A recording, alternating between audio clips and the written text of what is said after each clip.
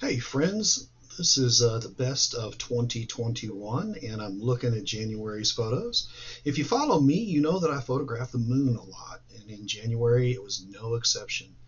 One of my goals has always been to get time lapses of every single phase of the moon. There's 28 days of phases of the moon, and so I'd like a time lapse where the moon transitions in front of that. So that was really one of the things that I focused hard on in January. And you can see several of those short time lapses. Time lapses are sequential photos. I take one right after another, and then I can blend them into a video. So you see here several of those time lapses. It's kind of neat to see the moon move much faster across the sky than it appears to the human eye. One of the things that happened in January is we had a outright blizzard in the Panhandle.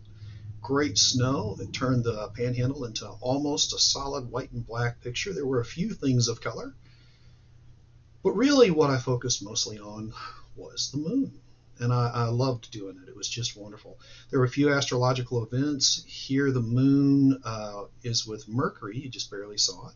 Right there is the space station passing by the moon, Toole Canyon, and place that is dear to me, one of my friends' places. Now, you want to know what the best picture I took was in January? You're going to have to wait until the 12 days of Christmas up, and then I'll go through 1 through 12. And I appreciate you watching.